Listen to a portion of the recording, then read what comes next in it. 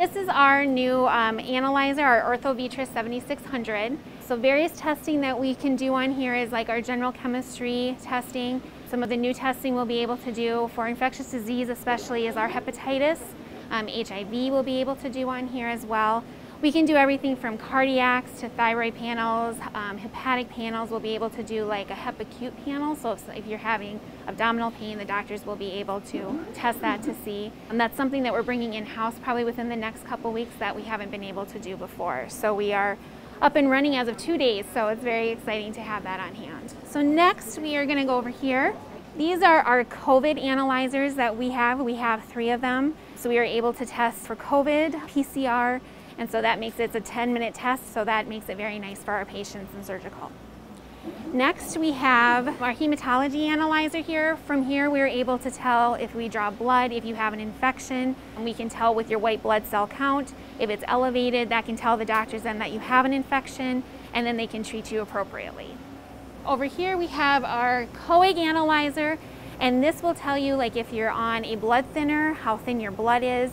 We will be getting a new one, and the exciting thing about that is we'll be able to test for those patients who are on Eliquis, which is a new kind of a newer blood thinner.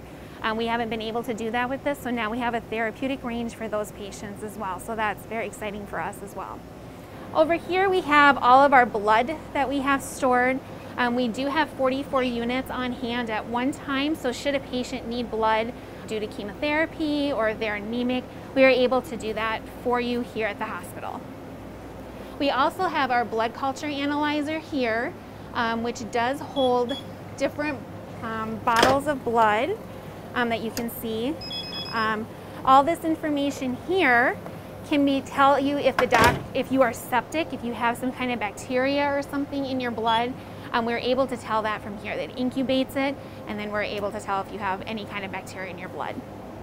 This analyzer is one of our newer analyzers. And this is going to be able to do GC chlamydia testing as well as PCR for group P testing. That'll be very nice for the OB staff because then we won't miss any group Bs that the culture may have missed. It's much more sensitive, so it'll be much nicer for the patients in OB. We have our blood gas analyzer.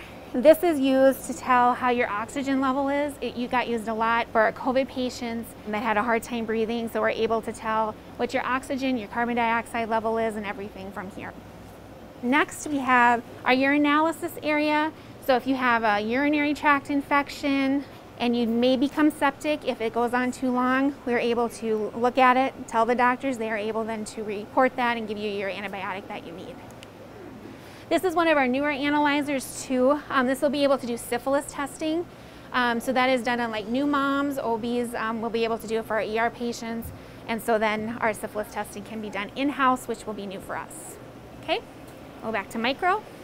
Here we have our hood where we're setting up, we use it for setting up various cultures from urine cultures to our blood cultures or anaerobic, aerobic, fungal. We do a variety. We do not do like tuberculosis AFB cultures. We don't do those here. Those are our send out.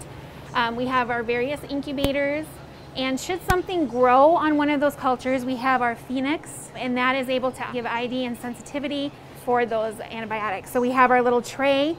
We put some of the bacteria in each of these trays. One side of it will ID, the other side will give the susceptibility to the antibiotics. So then that can go to the provider and they can put you on the correct antibiotic.